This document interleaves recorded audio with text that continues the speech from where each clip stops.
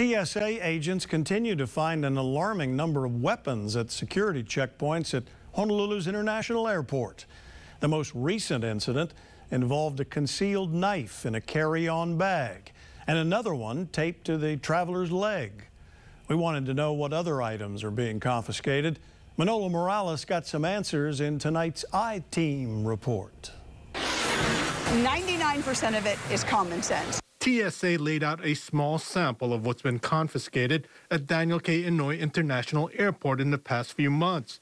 Officials say most are knives or items sharp enough to be used as knives. There are certain types of brushes and combs where they actually have hidden in it like a little bit of a pointed tip. You'll also find blades in this type of item. They're concealed. We call it artfully concealed. In April, TSA agents confiscated a knife disguised as a comb from a traveler's bag and a butterfly knife taped to his leg. The anchor says TSA is still trying to determine what punishment to hand out. For items like that, we don't have the ability to say you cannot fly.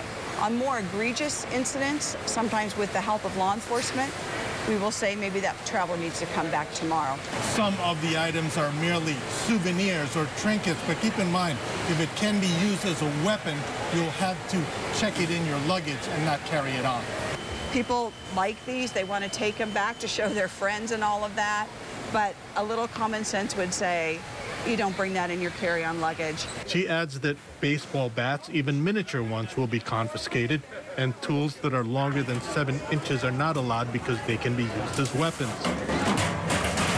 Because travelers are caught off guard because they get used to carrying sharp items as makeshift weapons. Because they're on their keychains all the time, they come to the checkpoint with them on their keys. Our officers are looking for them.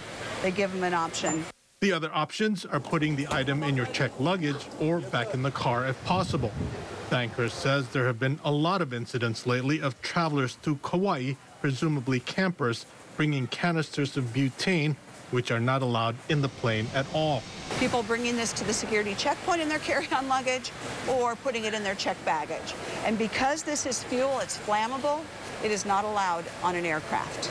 She says you can actually send a picture to the Ask TSA Facebook or Twitter site and find out if that item is allowed.